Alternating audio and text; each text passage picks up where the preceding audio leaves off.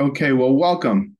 My name is Dominic Shattuck, and I'm going to lead us off today and get this webinar started. I think we'll pull up some slides, and as everyone's kind of tuning in here and logging on, we can start through some of the logistics for this webinar. And I imagine that many of you are quite expert in Zoom by now, but just in case, we'll go through a little bit of the webinar logistics and who the male engagement task force is. So if you'll go to the next slide, please, Kendra.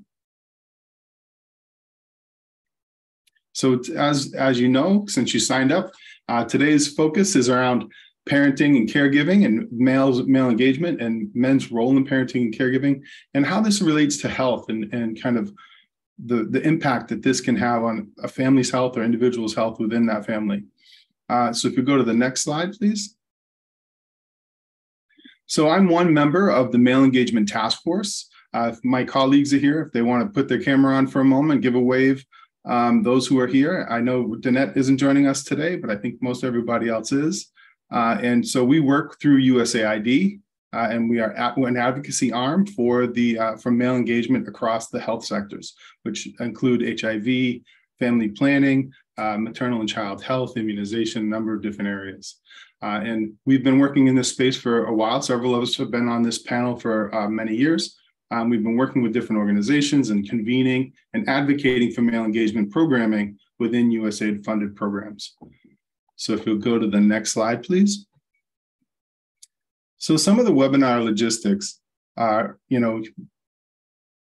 we want you to introduce yourself, give us a little bit more information in the chat right now. It's great to pull all of those and have a better understanding of who the audience is for today's webinar. We want you to remain on mute. I don't know that you even have the function. I think it may have been, the microphone may have been shut off, but even so, let's keep it mute while the talkers, the presenters are sharing their experience and their insights for us today.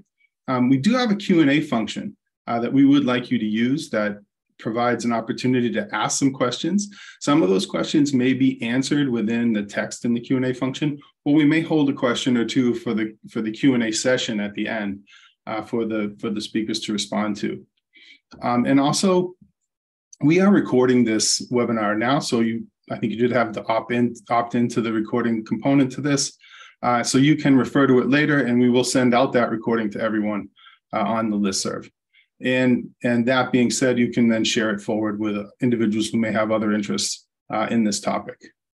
So please go to the next slide.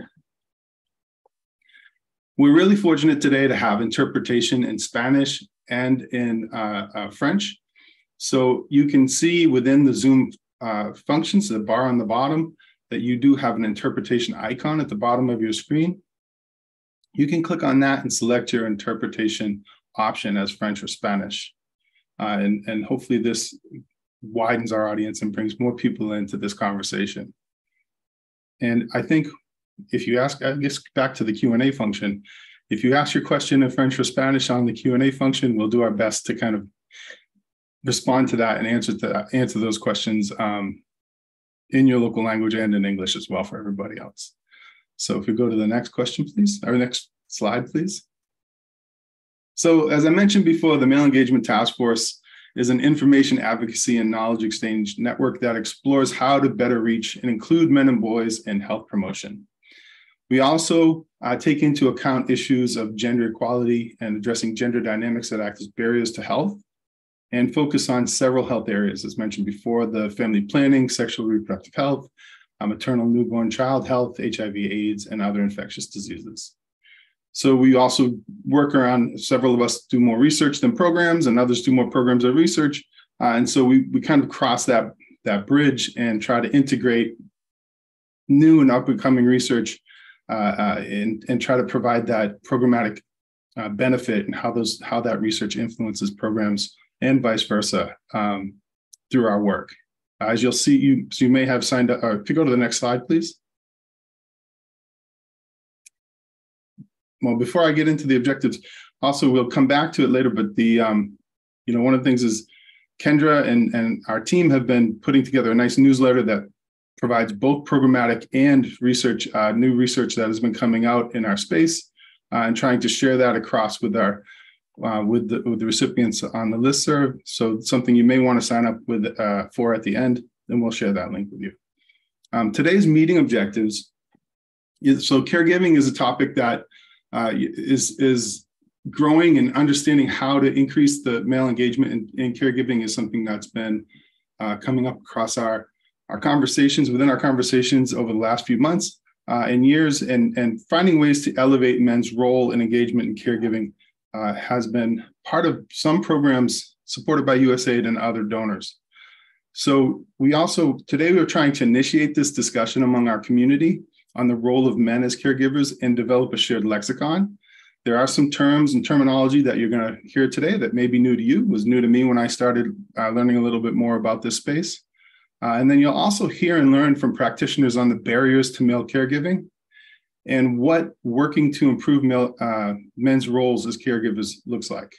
So what is working in this space and how to increase men's engagement in caregiving? You'll hear from some of our practitioners from their experience in the field. And third, today we're hoping to facilitate conversations on ways to integrate men's caregiving into programmatic activities and policy efforts in global health. If we go to the next slide, please.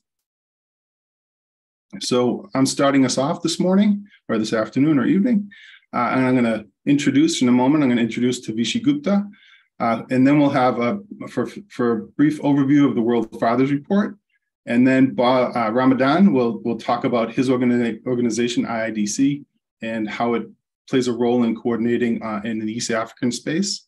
And then we'll have a roundtable discussion where we have three panelists who will provide some insights from their work and their experience, both overseeing organizations implementing this work as well as implementing it themselves in their programs. And then we'll wrap it up with some Q&A and a summary. So if we go to the next slide, please. All right, here we go. So let me introduce, if you go to the next slide, Dr. Tavishi Gupta.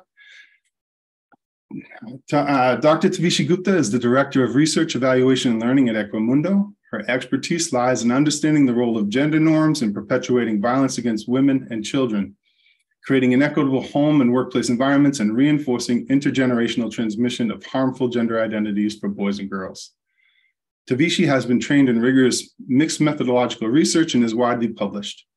She's part of the Lancet Commission's Scientific Advisory Committee on Child Maltreatment and Violence Prevention, and the Asia Pacific Economic Cooperation Embracing Carers Group.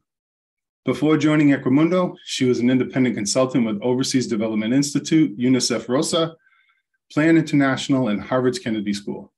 She has a BA and MA in psychology from the University of Delhi and a PhD in developmental psychology from NYU. Tavishi, if you would take it away, please. Thank you, Dominic. It's such a pleasure to be here. Hello, everybody. And today I'm going to be sharing a quick glimpse of our 2023 State of the World's Fathers Report. A huge thank you to everyone who's in this webinar. And I want to shout out my two co-authors who are also in the webinar, Nikki Vandergaag and Wessel Vandenberg. The State of the World's Fathers Report is part of our global Men Care campaign. It is a campaign which is aimed to find ways for men to be allies in supporting women's social and economic equality, in part by taking on more responsibility for childcare and domestic work. So today will be a quick glimpse, and I hope that after the webinar, you are able to dive into the research with some more, into the report with some more excitement. So let me begin by asking you all to imagine a world that puts at the heart of political priorities and daily lives the meaning of care. A world where everyone has access to healthcare and education, where men and boys share equally the care burden with women and girls. Parental leave for all parents is the norm, and where every household has affordable quality childcare and support in caring for aging family members. That is the world that we hope to achieve. And that is the kind of world where we want to get to with the kind of reports that we put out today. Who did we study? If you can go to the next slide, please, Kendra. And the next one. Thank you. Who did we study in this sample? We have 17 countries of data that we collected towards the end of 2022 and beginning of 2023 with a strong regional representation across the globe, of which out of the 12,000, almost 12,000 participants, we have almost 8,000 parents. We tried our level best to get different kinds of gender identities, but that was proving a little bit challenging in the methodology that we used.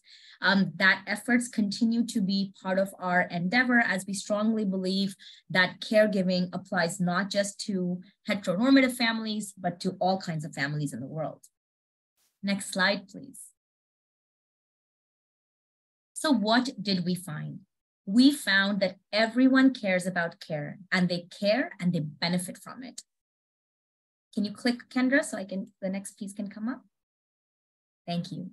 What we find is 9 out of the 10 parents in our sample, they say that caring for children is one of the most enjoyable things in their lives.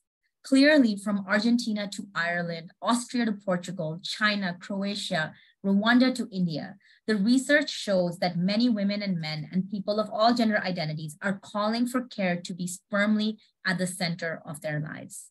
Next slide, please. This is a really cool little kind of word cloud. What we did with our respondents is ask them to take 3 words and describe what comes to their mind when they think of the word care. The reason why we bring this up here is because what strikes us is that all the words that are used, or most of the words that are used in English and in Spanish, the 2 most utilized languages in our survey, happen to be quite positive in nature. You see words like help, love, caring, protection. And this is very different to the words like burden, which often come up in relation to the word care. The word like burden tend to be quite absent from this word cloud. So what this showed to us was that people, the respondents in our sample, view care mostly as a positive thing. Let me kind of nuance this by saying certainly economic hardships, having to take on disproportionate amounts of care work will shift that. But as an overall, what we found was that we need to start repositioning the word care and the meaning of caregiving in a positive light. Next slide, please. And this was true when we actually started doing some multivariate analysis as well. What we found that men and women who say that they are satisfied with how involved they are in raising their child are 1.5 times more likely to agree that I am the person I always wanted to be and to feel a sense of gratitude. Once again, we see the positive impacts of care in people's lives, and we recognize that this is how we need to start reframing care. Next slide, please. That being said, we do need to pay attention to the diversity in caregiving and start viewing individuals, men and women, as carers beyond their roles as just mothers and fathers. So in our study, we affirmed that individuals are enmeshed in multiple caregiving responsibilities rather than being isolated individuals responsible only for themselves or just for their child. So just some statistics coming your way. 61% of our sample reported doing at least 2 types of care in any combination, and 24% said they care for an older parent and a child, also known as the sandwich generation. 7% of the sample reported that they're doing all 4 types of care, so partner, child, older parent, and a member with disability. It is therefore not surprising that care is so central in people's lives. It's the bedrock of every single relationship that they have in their day-to-day. Next slide, please. We also found in our sample the idea of Ubuntu. I am because you are. What we found is that care is interdependent on each other, and this is true for the men in our sample. So we asked questions on caring for one's own emotional needs, which we know are part of healthy masculinities and positive ways for men to be caring individuals.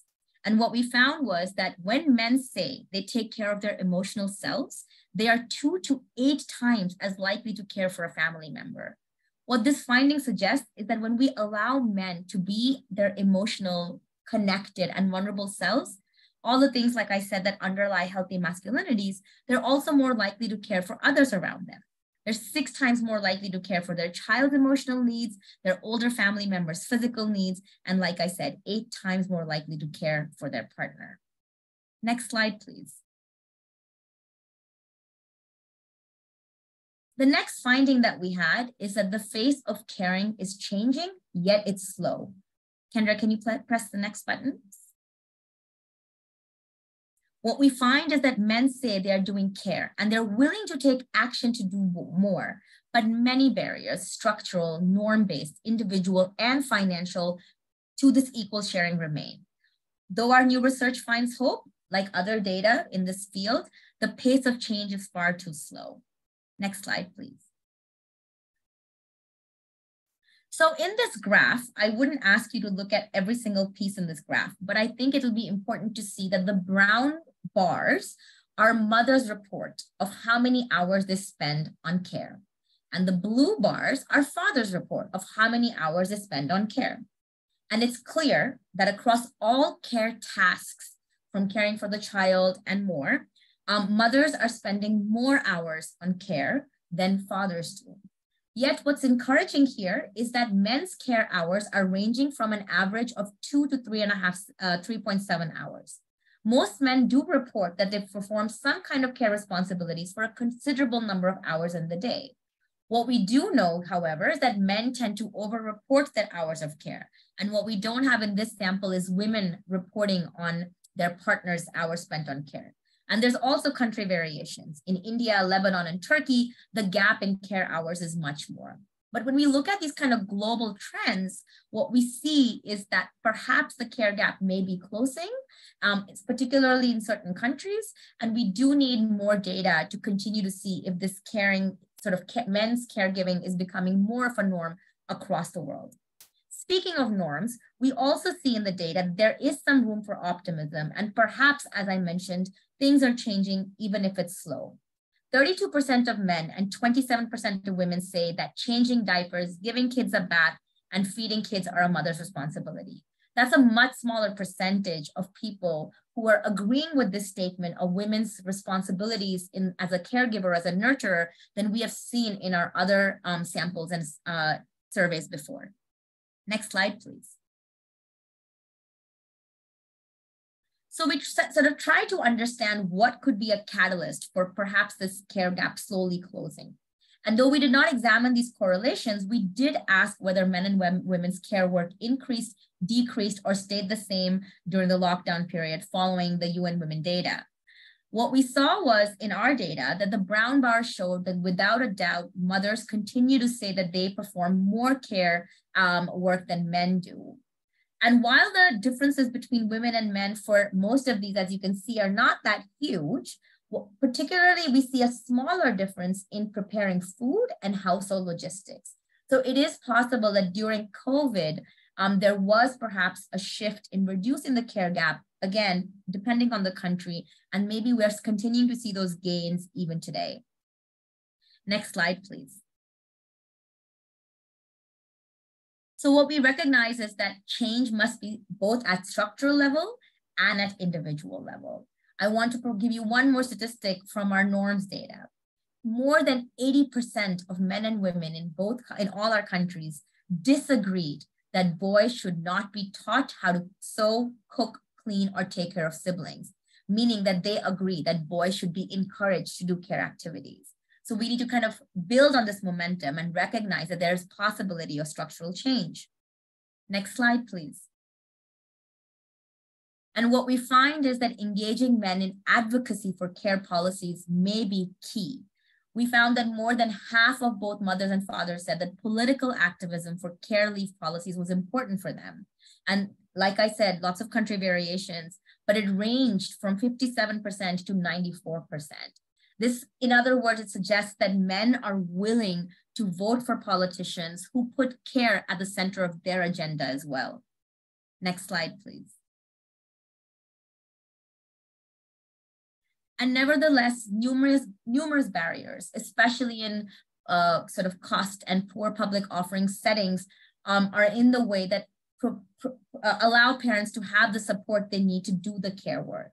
Almost 1/3 of the 4,000 participants who said they do not have the childcare support say that the cost and lack of publicly funded childcare are at the top of their list in order for them to feel like they're being supported in their caregiving. Reaffirming that often, in order for men and women to feel supported, the shift has to be at structural level.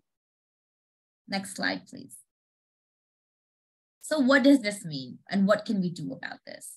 We came up with a set of recommendations around the acronym CARING, C-A-R-I-N-G. And these recommendations are built on our previous State of the World's Fathers reports, as well as our Men Cares 50-50 commitment, which is asking governments, employers, and individual men to commit to enacting the changes in structures, policies, attitudes, and behaviors that lead to care being valued and shared equally. What we see, I won't go through all the recommendations one by one, only because of time, is that what we see is that we're calling on men and women and boys to worldwide, and those who influence and shape the lives of men and boys to join feminist voices in holding leaders, politicians, workplace, institutions, and decision makers accountable for the changes that need to happen to make care equality a reality, and to build an economy based on care, not just profit. And many men and boys are perhaps already beginning to become allies for the cause. And we owe it to our children, our grandchildren, to make the world a more caring and gender equal space. So therefore, we reaffirm care must be at the center of the political, social, and economic plans and spending, and built into structures and institutions. Women have been asking for this for decades, and when men do the same together, we can change our world so that care is at the center of everything we do. In times of crisis, as the world is going through today, we have no option but to join this long and still unfinished revolution in care. Last slide, please.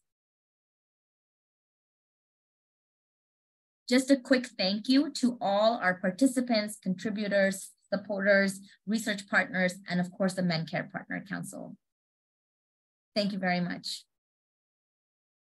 Thank you so much, Tavisi. That was great. And I want to encourage other people. I know Vessel had dropped some links, not only to the Men Care 50-50 commitments, but also to the actual report itself.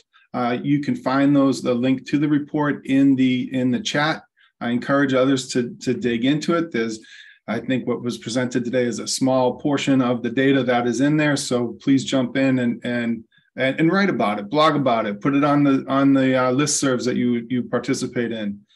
Make the conversation about this bigger and add to this and put your own perspective on it too. We see some of those perspectives coming through in the chat. We need more of this conversation because otherwise these projects stand alone. And if you don't get into this and engage this conversation either on social media or through the work that you're doing, we can't make the links of this work and integrate men into programming a little bit more in a way in which that's both beneficial for them, but also beneficial for their families and their partners. So at this moment, I was so excited to get things moving this morning. I forgot that we had a couple of poll questions, and I would really like to put those poll questions up here now. If you go to the next slide, please. Before we introduce Ramadan, we have a couple of poll questions for you. I'll read them aloud. And the first one is, are you caring for children? We want to learn a little bit more about you and the care that you're giving in your life and how that kind of plays out.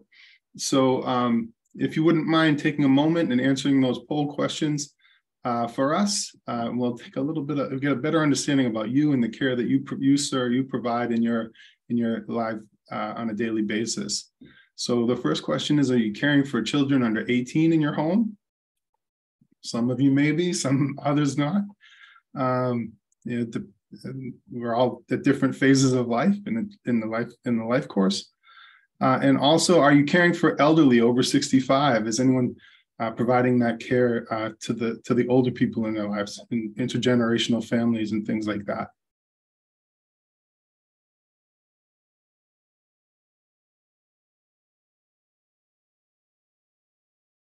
Okay. And then we kind of look at, how much care, and the last question about how many hours that type of care requires. And we know that you can also balance this with some of the data that's in the State of the World Fathers Report, which provides both male and female feedback and insights. And we can kind of understand that dynamic and start to think about, contextualize this in our own experiences. Okay, so we see we do have a lot of parents in this audience, which is great, and others who are not parents yet, or maybe may never. It's up to them, right? So the parenting question, we see a lot of people are caring for, more than half of our audience is caring for children under 18, and also we have fewer, but a large portion, about a third of our audience is caring for people over 65, and we can see that care for individuals over 65 is a few hours. I don't think we put a time frame on this, but a few hours a day on that care. We can see the distribution on that. So thank you very much. It's good to get a framework for this, start thinking about how this contextualizes on our own experience. And we can close out that poll, and we will move on to Ramadan.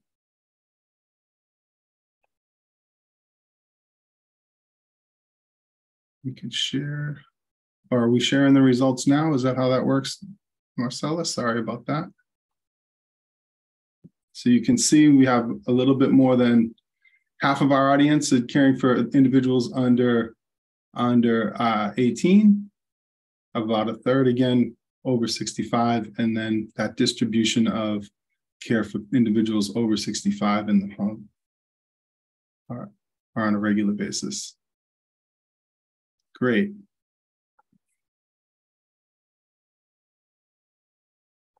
All right. Was everybody, I think people were able to see the results, just to make sure. I'm not certain, but I hope so.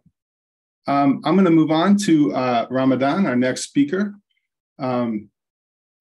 Ramadan BK from Impact and Innovations Development Center, or IIDC, is a design, monitoring, and evaluation, quality improvement, and scale-up specialist.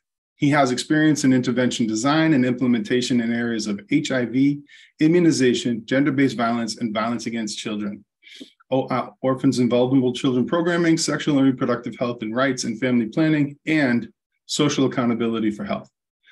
Ramadan is a member and fellow of the International Society for Quality in Healthcare, European Implementation Collaborative, regional monitor for social and gender norms programming for IIDC, learning partners in East Africa, and also member of the Care Seeking and Referral for Maternal, Newborn, and Child Health and Urban Health Communities of Practice. I mean, pretty busy, kind of spread across a lot of organizations. Currently, he's technical advisor at adaptation, scale up, and quality improvement at IIDC, and supports organizations working to promoting gender, child rights, women's rights, male caregiving, and sexual and reproductive health and rights in East and Southern Africa. So Ramadan, would you please take it away? Thank you, Dominic. Greetings, everybody. I'm happy to be here to share about our learning story. As introduced, Ramadan, Bob Chirunda, and I work for IIDC, based in Kampala, although currently I'm in Dar es Salaam supporting one of our partners. Now, I'm going to share learnings from a male caregiving convening conducted in 2022, which led to the development of a very promising male caregiving roadmap for East and Southern Africa. So, first of all, in terms of our work at IIDC, we are a technical assistance organization and a learning facilitator. We support different organizations in program design and norms integration, safeguarding M&E, adaptation scale-up, from a TA perspective. Next slide, please.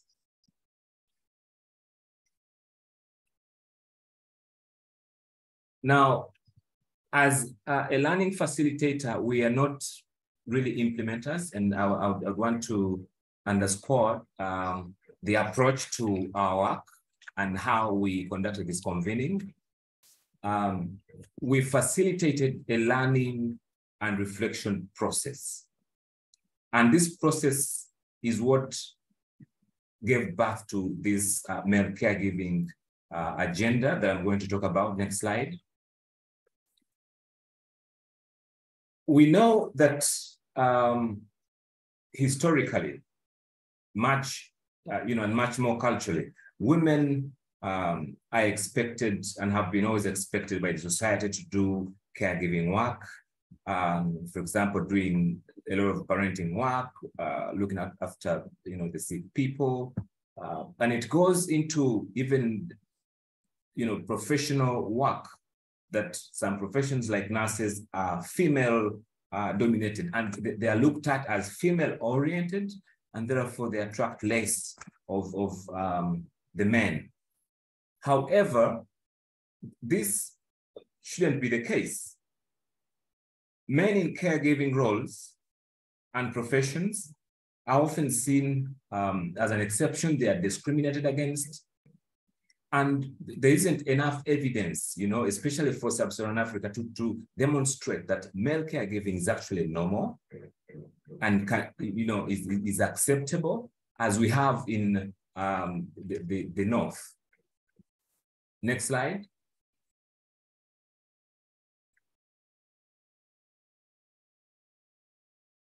With the various benefits and positive outcomes that are associated with male caregiving, ranging from better cognitive development, education, fewer behavioral challenges and problems, greater capacity. The benefits of male caregiving are really clear.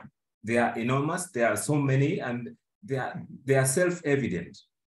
But at the same time, especially in Sub-Saharan Africa, we see that male caregiving, these benefits notwithstanding, male care is still extremely low, extremely low. And this is the background that made us, to design a convening that really brings together practitioners, researchers, to look at where the problem is. There is a lot of positivity from male caregiving, but the agenda is really not as it doesn't have the momentum that was really required. Next slide. So next slide, please.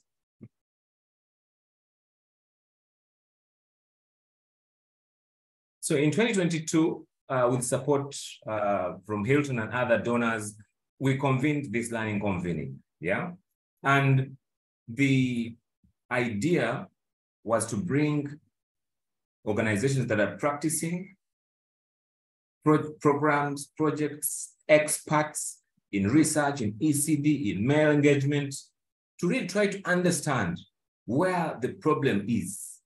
Because at the end of the day, without this understanding on why male engagement interventions exist and they are moving in silo, why we'll have ECD interventions and child-focused interventions also moving in a different direction, yet the benefits of integrating the two are self-evident and much more than implementing, a single focused intervention. We decided to bring this together into a learning convening to share experience. And this included both evidence-based practitioners, but also indigenous knowledge and practice-based organizations, because we also found out that there are some, it's not that actually culture and maybe norms are entirely negative and they don't support caregiving.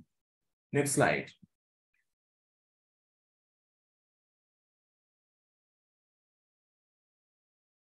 So we designed a convening with the aim and thought that even after the convening, the conversations were going to continue. The conversations about male caregiving were going to proceed.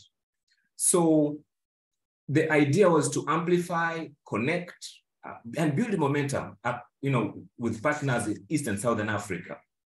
During the convening, the idea was to identify, analyze the key enablers and barriers to male engagement, integrating male engagement and child care, develop a profile of scalable models that can be adapted by other partners, and then develop a roadmap after the convening that would support other partners to join the coalition of male engagement and support this agenda in East and Southern Africa, but also identify key resources that would now would be organized in a manner that takes this agenda forward.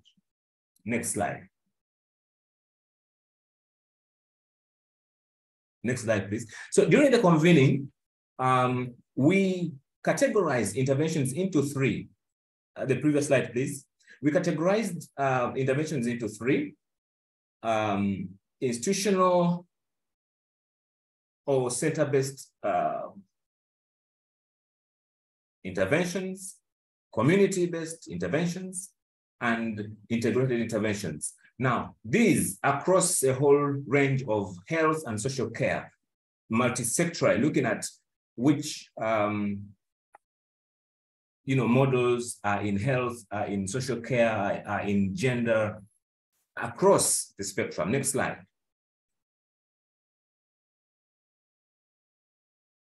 Now, next slide, please. So among the issues that really came up strongly in terms of the enablers, previous slide, please.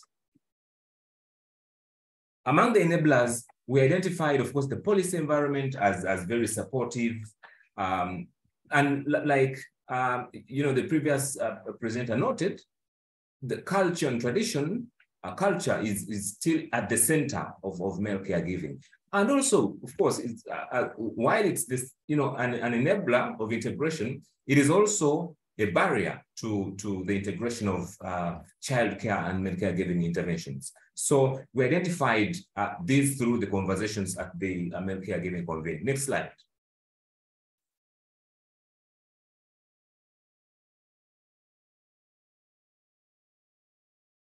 So these are some of the organizations that now formed in the initial coalition.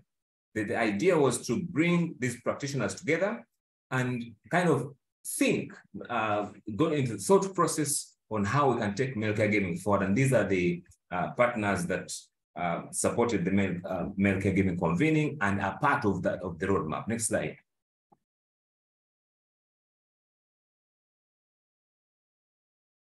Now, we envisioned the roadmap and came up with a vision, goal, and objective. The 22 organizations and entities and programs thought that it would be good to have a well-focused roadmap that looks at both the current but also the future.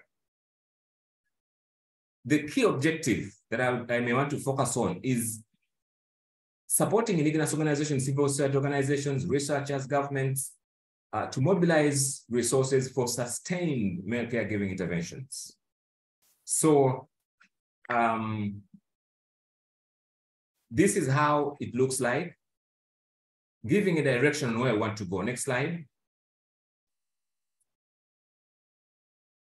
These are the objectives that the coalition came up with. 7 objectives of the caregiving, ranging from building the capacity of practitioners and actors, documenting, building a multicultural coalition, but also engaging donors. Next slide.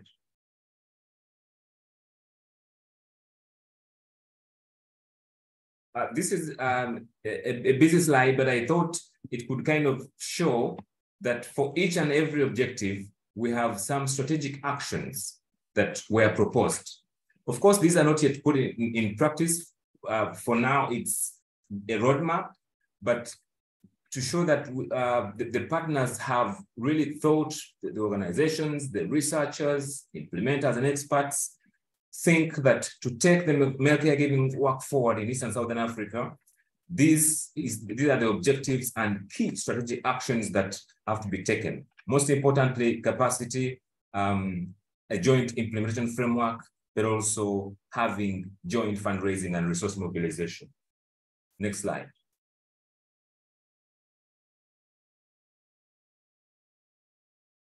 So finally, as we move forward, as a coalition, of course, of multiple organizations, IIDC is working to continue connecting these partners together, to continue creating learning opportunities, to see how this caregiving roadmap can be taken forward. Of course, essential is the fact that we have to leverage and build on each other's strengths for co-learning, capacity sharing, continue convening, develop a movement, a multi-country movement with other partners, but also not forget that culture and cultural values are at the center of this work. Next slide. Thank you for listening to me. Back to you, Dominic. Thank you so much, Ramadan. And I think kind of this gets at the point that convening, kind of understanding what work is happening in this space is critical in moving it forward. The roadmap, the slides are a little busy, but we also have an opportunity to kind of really dig in there. We will share those slides with folks afterward, but kind of dig into what those decision points and what the targets are for those activities. And that's really helpful for the audience, I believe. So I think thank you so much for presenting and sharing the organization and the vision that and the outcomes of that meeting that you all had. At this point, we're going to transition to the panel. And I'm going to introduce our host of our panel, who is Dr. Peter Waiswa. We have three panelists today who will kind of talk about some of their experiences, both convening organizations as well as implementing programs and helping design programs. And with my introduction here of Peter, let me read a little bit about him. You may know him from other work. He's a newer member of the Male Engagement Task Force, and we're really happy to have him. Dr. Waiswa is an associate professor of health policy planning and management of the School of Public Health at Makerere University of Health Sciences. His focus areas are mainly reproductive health, maternal, newborn, and child health. He is a leading African academic with over 150 peer-reviewed publications, including books.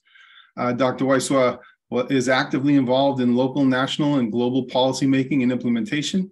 And he's also a member of the WHO Strategic and Technical Advisory Group of Experts for Maternal and Newborn and Child Adolescent Health and Nutrition, which currently provides independent advice to WHO Director, the Director General. Dr. Waiswa is a co-lead of the USAID Male Engagement Task Force and the Agency for All project, which is led by University of California in San Diego. Peter, I'll hand it over to you, and you can introduce our other panelists and welcome. You're welcome to the podcast, or sorry, webinar. Thanks. Thank you so much, Dominic. I'm not if the host can help show my video because I'm not able to show the video. No. Yeah, thank you so much for the discussants. We are now going to have a panel. We have Yala Talabos, and then my colleague Godfrey Sew and Tom Chachard. I'm going to read their profiles briefly.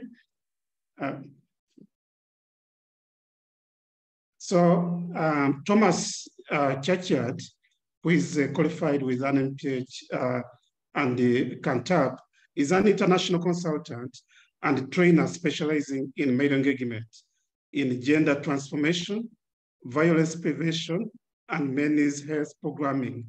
Between 2012 and 2023, Thomas also served as the founder and executive director of Quaka in the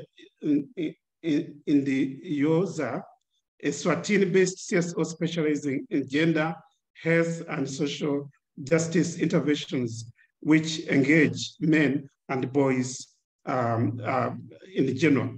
So I'm going to request Thomas to briefly introduce himself, but also a little bit about his organization. Thomas? Thanks, Peter. Hi, good morning, good afternoon, everyone. As was introduced, my name is Thomas Churchard. And for many years, I ran an organization I founded here in Eswatini called Gwaka Invotsa, which means building a man in Siswati. And we work with male engagement for gender-based violence and health programming here in Eswatini. Principally today, I'm going to be talking about Babalo Kobfo, which is a program and a campaign run by Gwaka Invotsa for the last few years, which principally targets men in fatherhood and caregiving roles. So it's going to be a pleasure to be part of the panel. Thanks, Peter. Thank you so much, Thomas. Next, our panelists include Yala Talabusi. Yala is a social anthropologist with experience in the topics of gender, care and economic justice, migration, public policy. She has a master's degree from the University of Oxford and a bachelor's from the American University of Beirut. She worked in the National Institute of Women of Mexico and as a consultant for various international agencies and academic institutions such as the International Development Research Center of Canada and Columbia University. Currently, Yala is the Outreach and Advocacy Officer at the Global Alliance for Care. Yala, if you could briefly introduce yourself and your organization. Sure, thank you so much, Peter. I'll tell you a little bit, so I'm Yara, and I'll tell you a little bit about the Global Alliance for Care. So we are a multi-stakeholder initiative which was launched in the context of the Generation Equality Forum in 2021 by the National Institute of Women of Mexico and UN Women. And it was launched based on an urgent call to action which we made to governments, international organizations, civil society, private sector, the philanthropic organizations, and other very strategic partners to take concerted action and to reduce inequalities and promote a cultural transformation related to care by guaranteeing the 5 R's of care: recognizing, reducing, redistributing, rewarding, and representing care among every co-responsible actor. Today, we have a little over 2 years after our founding, we have over 149 members from all of the sectors previously mentioned, and we seek to have them collaborate and act collectively to advance the care agenda based on a principle of co-responsibility amongst all sectors of society, but also gender co-responsibility amongst men and women. Thank you. Thank you so much, Yara. Next is actually somebody I know quite well because I work with him. Dr. Godfrey Seu Etiang is a lecturer at the Child Health and Development Center, College of Health Sciences, Mackay University. He's also an assistant professor at the Medical Research Council Unit at the London School of Hygiene and Tropical Medicine in the UK. His current work focuses on developing and evaluating interventions on parenting and families to reduce sexual and gender-based violence and child abuse and improve children's health and well-being, and an understanding of men's risk relationship with adolescent girls and young women. Godfrey, you're welcome. If you could also briefly introduce yourself and your organization. Great. Thank you very much, Peter. That's me, and thank you very much for that kind introduction. I'm really privileged. I feel honored to be here with very like-minded people on a topic that is so important to all of us all. And just to say briefly, I'm currently working with the Department of Child Health and Development Center, which is in Makerere University. And happy to see you, Julie and Anne, as well as Wenzo. All of these are mentioned because we've done work together on understanding male partners of adolescent girls, understanding fathers in Uganda and elsewhere. And currently I'm involved with my team that's on this call developing parenting interventions. And one particular one that is so interesting that has helped us to learn incredible lessons is called Parenting for Respectability. And I'm happy to say more about that later. But the focus is really on understanding how to involve men and keep them in a parenting program so as to improve benefits for all the stakeholders involved, including men themselves. Thank you so much, Godfrey. Now, I'm going to turn to each of you, and I will start with Thomas. Thomas, I would like to start with a general question. What are the most prominent forms of caregiving you work on? And what do you see men being most receptive to? And which forms of caregiving open the door to other opportunities to share caregiving with others? If you could tell us a little bit about how your work works to bring in caregiving where men are involved. Thomas. Sure, be happy to, thanks. So I think in terms of our work in Eswatini, our focus with Babylon Godfor has been principally on engaging men as present and positive father figures in the role in the lives of their children, and particularly in the early childhood development phase, but of course with children of all ages as well. We find that men, like in many countries and particularly in Southern Africa, see their role as principally putting bread on the table or as a breadwinning capacity, and in very little else. And so our project for the last few years and the advocacy and campaigns that have surrounded it have all been based on the benefits for men and the benefits for the family holistically of men's engagement in caregiving with their children, and particularly the role that men can play in areas that they don't usually find themselves very comfortable in Eswatini context, at least, which is things like in play, in homework, in emotional support, and sort of encouraging and also celebrating men when they do so, when they do enter these areas of their child's lives, because the benefits to them, obviously, and the benefits to their families are, as we know from the international research, manyfold. And so for us, I think the doorway has been to engage men through a lens of the benefit of these kinds of engagement on their children, but and on their children's lives and development, social development, future success, academic success, and so on. But also from there's obviously further conversations we can have about gender equality, about domestic and unpaid domestic work, and about caring for elderly and disabled family members as well. Okay, thank you so much, Thomas. And then Yella, in terms of your organization, and in general, and from your knowledge, how should the care policies engage men in caregiving? And what do you see as some of these opportunities that open doors for shared caregiving with others? Okay, thank you, Peter. So I think, first of all, I'd like to begin talking about how we tackle the issue of care at the Alliance. So of course, we consider care to be all of these activities which contribute to the well-being of persons, physical, emotional, and mental well-being. So these can include direct activities such as feeding a baby or helping a child with homework, but also indirect care tasks like cooking, cleaning, getting the groceries, etc.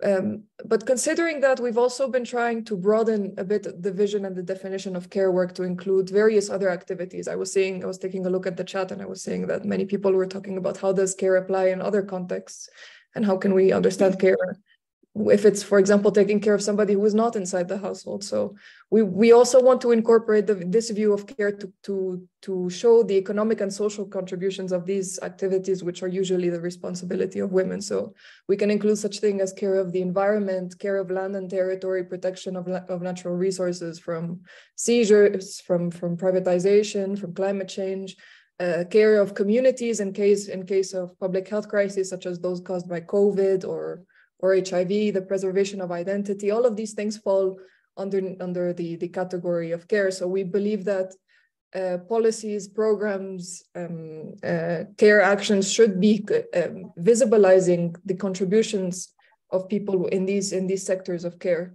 and these kind of show us that when we focus on care, we are focusing on a different way of making social relations based on the recognition of interdependence between all living beings. So we believe that this understanding of care can also help men and help disturb gender roles, because as Bob, Tavishi, as Tom was also mentioning, these traditional models of masculinity and the undervalorization of care is also harmful to men, because they have to conform to certain models which are alienating, which see them as only providers, as people who should not be emotional or should not be dependent, even though in practice this is impossible. So this is a bit what we try to promote through our advocacy activities with policymakers, through learning and exchanges of experiences, through our communications activities. So thank you. Thank you so much. Yeah, I think it is definitely interesting. I'll turn to Godfrey. In terms of your work, what are the most important prominent forms of caregiving that you work on? And what do you see men being most receptive of, men in Uganda? And which forms of caregiving open the door for other opportunities for shared caregiving with others? Godfrey.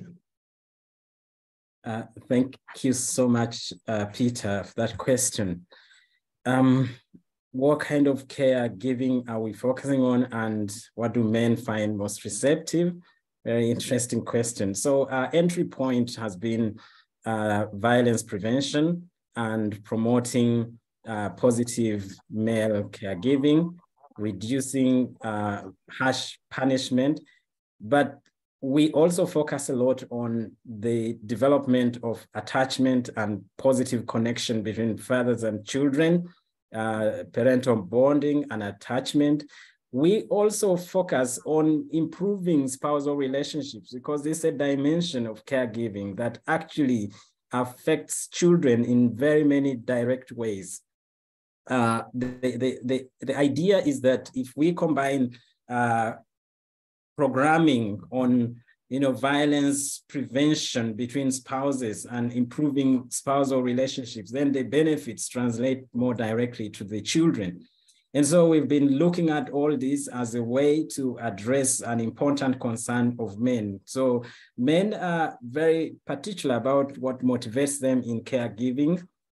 In Uganda, especially through research that we conducted, men's core motivation is to maintain or achieve family respectability that is often, realized through good behavior of children. And so fathers tend to enforce discipline sometimes in a very violent way.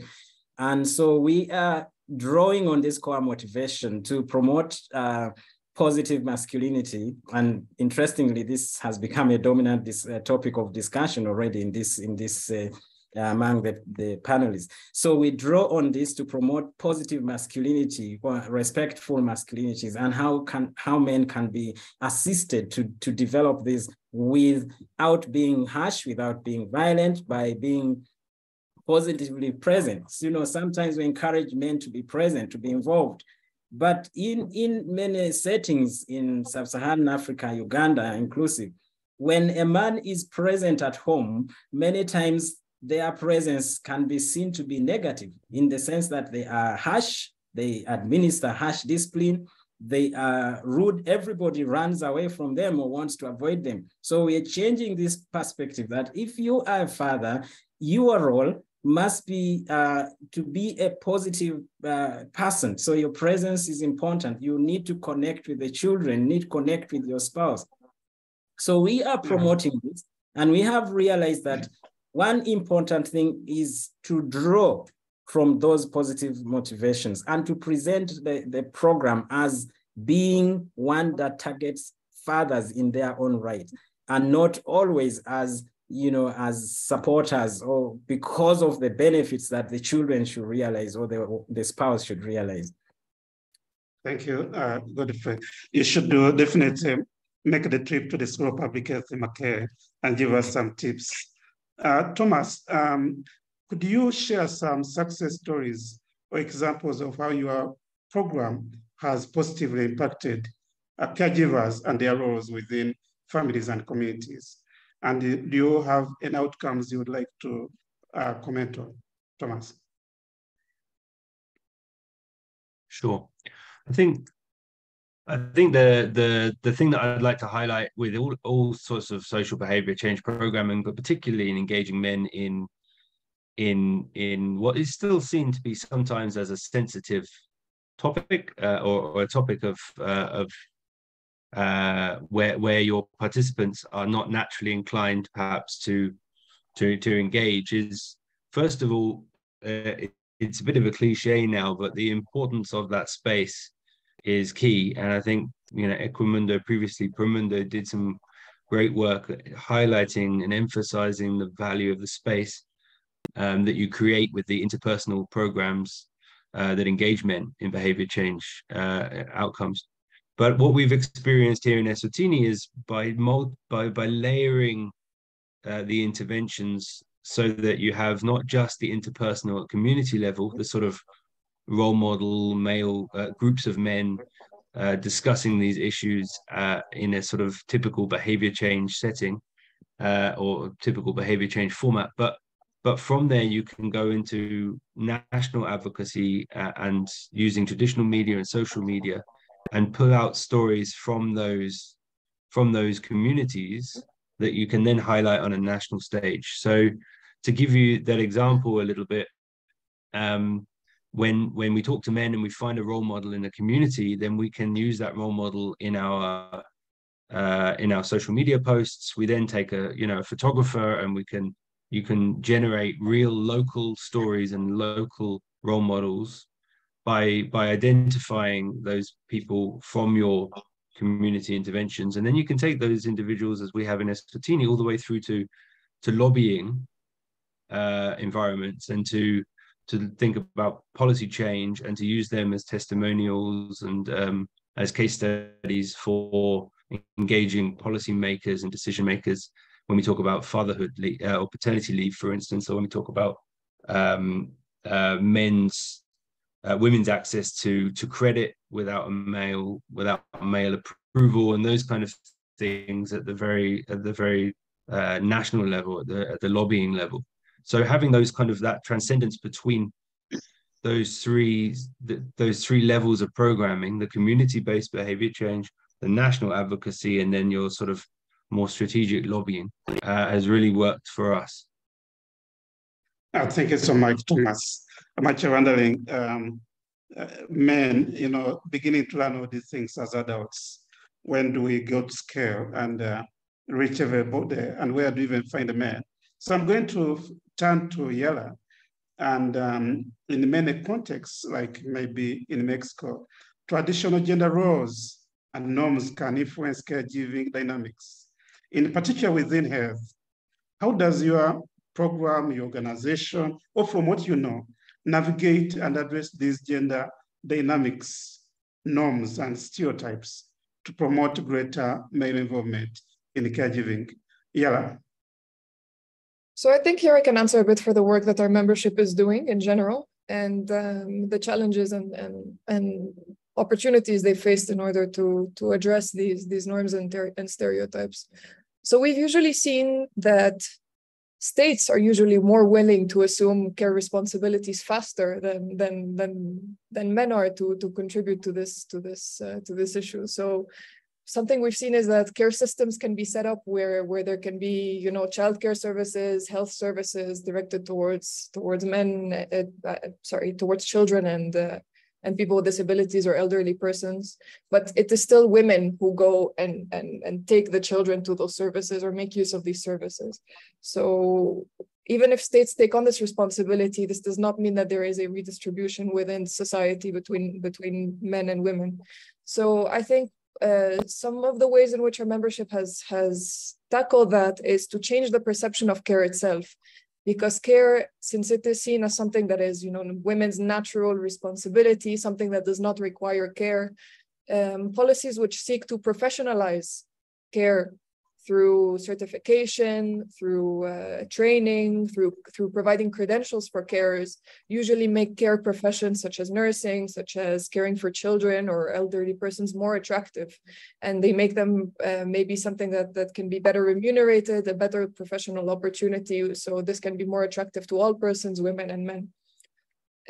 Also, another possibility to change and work on these gender norms is through education. So we know the classic example of a care system in the district city of Bogota, which provided care services in an accessible form through care blocks, where care services can be accessed in minimal time, so as not to increase women's time poverty. So this is a bit more the more well-known aspect of the program. But another aspect, less discussed aspect of the program is a caring school for men and for mostly directed towards men and boys. So it not only tackles the importance of care and its contribution to society, but it also gives you practical knowledge on how to care, how to do laundry, how to deal with a temper tantrum, which are things that are usually transmitted from mother to daughter and are not seen as actual knowledge. But this kind of education, this talking about it in a public setting through sometimes online classes, in-person classes, has really proved to be one of the most popular aspects of the program. Yeah, it's very interesting. I know in one of our projects, Agents for All, we have a project in Niger we are studying, where there are many schools. It will be interesting to see how do you actually reach men and begin to educate them when they are big adults. Godfrey, similarly, these gender roles and norms operate in the broader environment surrounding caregivers. What are the social, economic, and other structural barriers to hinder men's roles in caregiving? How does your program collaborate with local communities, governments, and other organizations to address these and create a supportive environment for male caregivers? Godfrey. Thank you. I think that first part of the question are actually addressed by Ramadan. He highlighted the norms and how these act as barriers. But if I have to add, I think really the norms around masculinity still are a big challenge. And I think what we need to invest our time in doing is not so much to transform as in the sense of, challenging the existing negative, the existing norms of masculinity in totality, but rather to draw from the positive norms of masculinity. And I think for me, that would be the takeaway message. So what is it within the norms around what it means to be a father, what it means to be a man, that we can take away and run with that? Because if you begin from there, then you're likely to attract more men. For a long time, I think our approach has been to blame men, to criticize them as perpetrators, but men are equally, they are victims, they are partners, they are allies. And I think once men begin to hear a positive message, calling them, running them, then they can easily come to the table and say, okay, let's discuss this. But of course, as you said, there's a very strong social influence at the community level, at the societal level, that still needs to be addressed. If you have a few men changing, so many others who are not changing are likely to become a barrier to them, and they will be criticizing, they will be questioning. And so the social pressure will still bear on men. And this is one of the lessons we learned. And so the change may just be for a short time, and then the changed men will relapse back, sort of backsliding, because the broader societal environment is still a problem. So we need to complement interventions, I think. Once you do community-based interventions, let them be supported by a national level advocacy, by policies, and so on. I'll give an example. And Godfrey, on that, how do you work with local communities and government around within your work?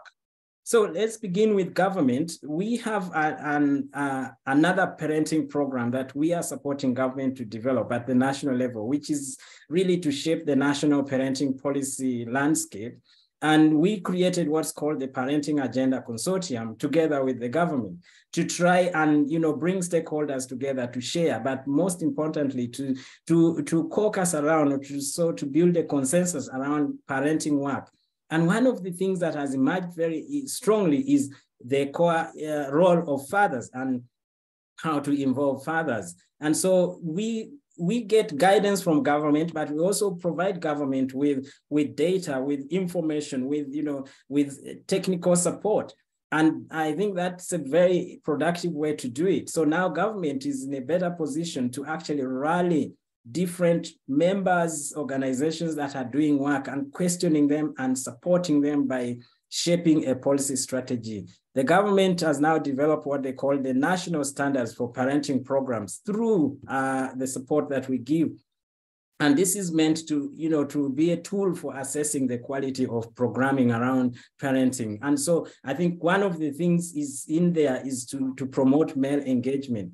At the community level, we work with different, we identify different structures of power and sources of influence and reach through that. But of course, community leaders remain gatekeepers in many ways, and they must be the target. We work at community level also. We work with groups of men and groups of women. And this structure of delivery of parenting interventions is really good for sustaining men's participation. Men want a space where they are comfortable, at least initially, because as you said, they are learning to give care. They fear. Thank you, Godfrey. Thank you so much. I think we could talk over this for a very long time. I know. I can't wait to say, when we had COVID and schools in Uganda were locked down for 3 years, kids became pregnant, and it was clear that we are doing very bad parenting. So at this stage, we are going to go into the Q&A, and I would like to invite listeners, participants. If you have a question, please raise up your hand, but also to request my colleagues, if there are questions you've noted, we might have to read them out. Are there any hands that somebody would like to ask a question? Peter, do they have permission? Yes, Peter, why don't we start with there's a question in here around religion and integrating religion. What they specifically asked, do you have any experience about involving religious institutions in men's caregiving programs or initiatives, or the concept of positive masculinity in general? So barriers and facilitators. So maybe there's a component of religion that the panelists could mention as well, because we know that can be a very powerful channel to work through. Yeah, and of the panelists that is ready for this question, please take it on. Well, I think I can go first. We don't work directly with religious institutions yet, but that's work we are just planning to start. However, we know that religious faith-based institutions have a structure that is well organized already. For instance, in Uganda, in the Anglican and Catholic faith, there is groups for women and men.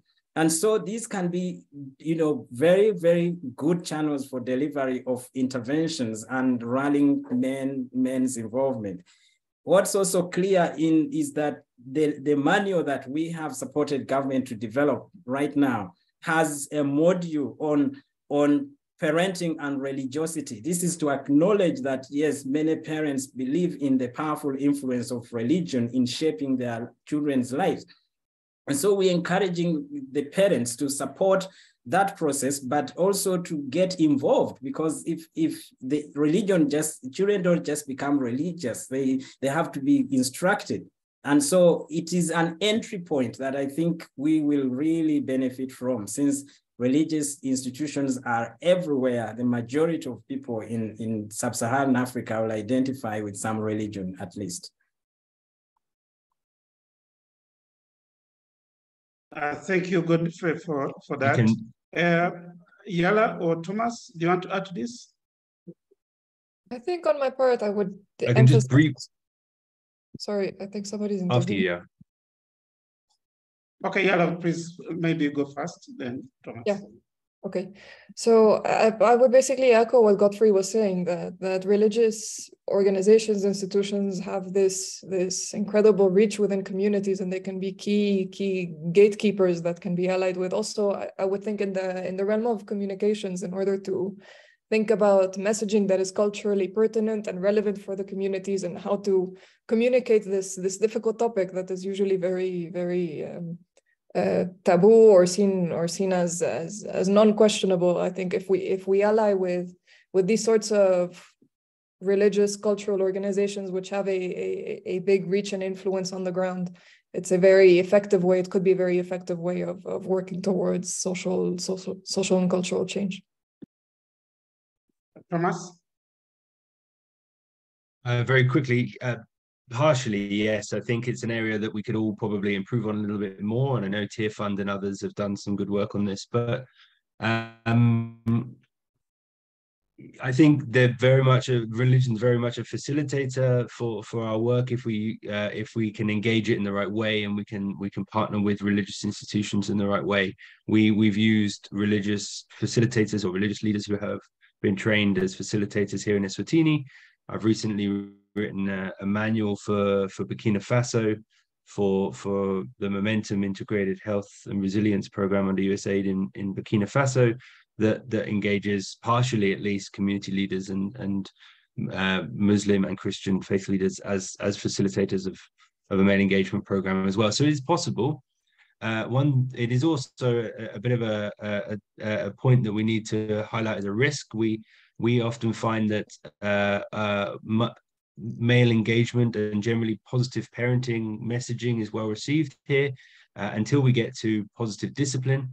And we do find, I don't know whether Godfrey has found the same in Uganda, but I know that others have in other contexts that when it comes to positive discipline, men in particular see that as their role, and a role that if they were to forsake that, not only would they be losing the control of their children, but also in some religious texts going against, the well-cited biblical verse that says, spare the rod, spoil the child, for instance. And that is actually something that we need to navigate in some ways. Examples like that reinforce men's role as disciplinarian and violence against children ultimately as well. Thanks. Thank you so much. I'll read out maybe one or two more questions.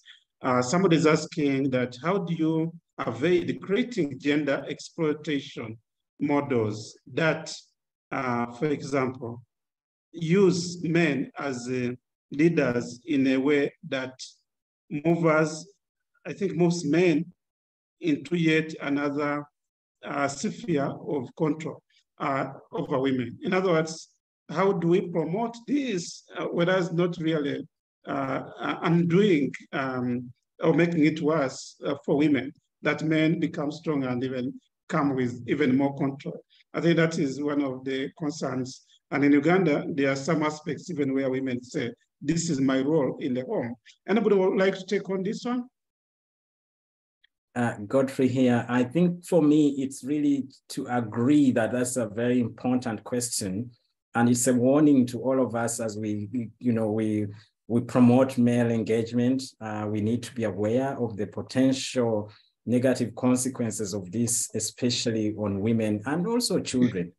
And I think we have documented some of these consequences in our own research, where we found that fathers were increasingly encroaching the space that the women traditionally considered theirs. So the women's space becomes more constricted, but also fathers begin to monitor women more and to say they think that the fathers are more receptive to the changes in the program, the behavior, and we have to be very careful about this. But having said that, we shouldn't fear to actually engage men, even if we are to draw on these norms around masculinity. What is important is really to ask men to reflect on how these norms are impacting their own lives, the lives of the children, and the lives of other family members, the wives and so on. I think that's very critical. Thank you so much, Godfrey. So Godfrey, I'm going to ask each of you, give in half a minute your last take-home message for the public here. Let me start with Godfrey, since you're already pinned here. Yeah, it's not easy, but I think my message is, can we begin to talk with funders to also support our efforts to integrate male caregiving into interventions? Many times you find a funder is saying my mandate is on ECD, another is saying my mandate is on violence, and then they cannot come together to fund or to support this kind of joint programming. We've acknowledged that violence against children and violence against women and others are interlinked. So how do we remain compartmentalizing this in funding and in implementation? Thank you so much. Thomas? Thanks. Thomas, I think I just wanted to share a very quick.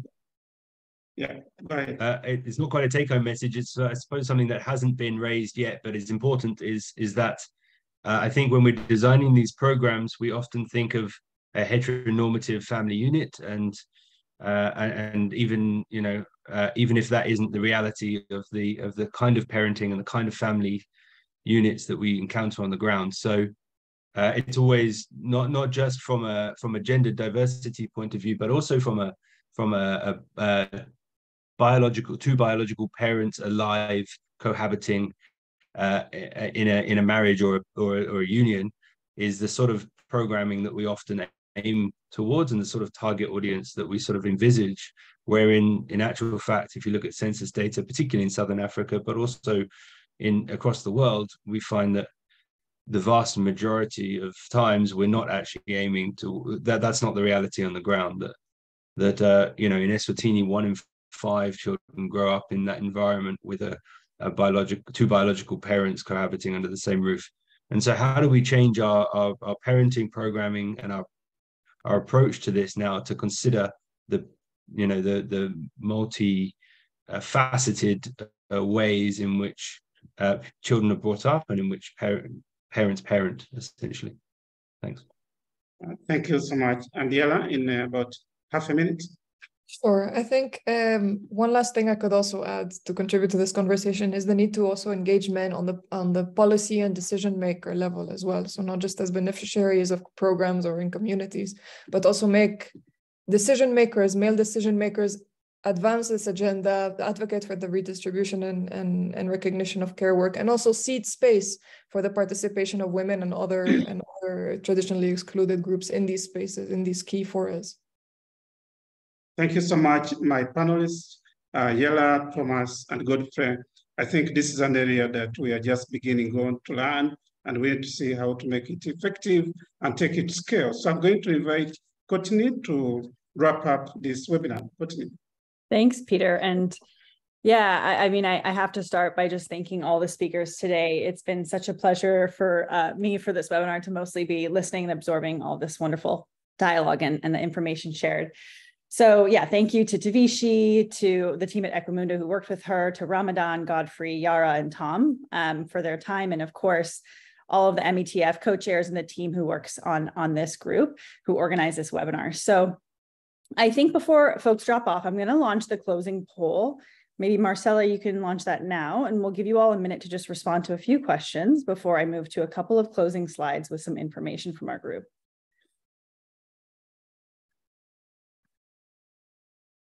Let's see, oh, great, perfect. So I think you should all have that popped up in your Zoom screens now. So there are just 2 questions with a few answer options. So the first question is just, how did you think today's presentation influenced you and your perception of caregiving within your work? And then, just revisiting our objective for the webinar. So we wanted to examine the obstacles, so barriers, but also facilitators to men's role and participation in caregiving, and share some of the recent research and programming that folks are doing. How well do you think we did today in meeting that objective? So I'll give you all a moment, wait for a critical mass to respond.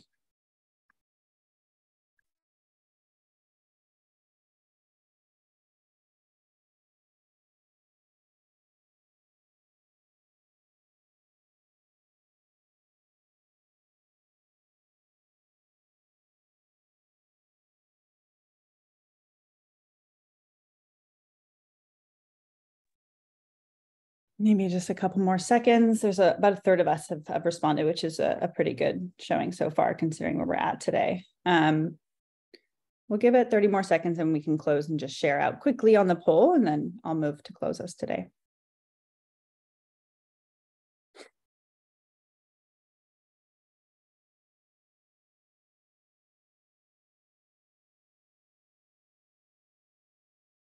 All right, so I should be sharing the results now. So it looks like a lot of folks said that, you know, from what was shared today, there's some excitement around visiting the websites of the organizations who presented, which is great. Definitely our intention at all times to highlight others' wonderful work.